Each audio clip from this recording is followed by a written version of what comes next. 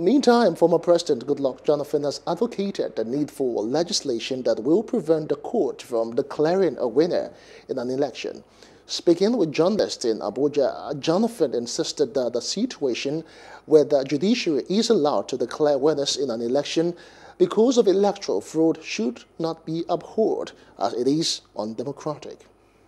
In Nigeria today, that the judiciary select political leaders is not the best.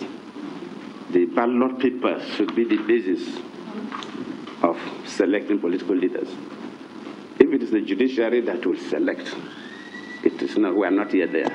I'm not saying the judiciary are not doing well, but I mean our laws should suppress the idea of the judiciary returning candidates.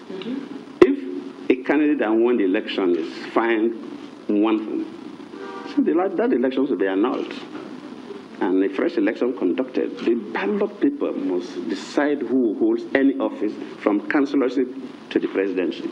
Hello, hope you enjoyed the news. Please do subscribe to our YouTube channel and don't forget to hit the notification button so you get notified about fresh news updates.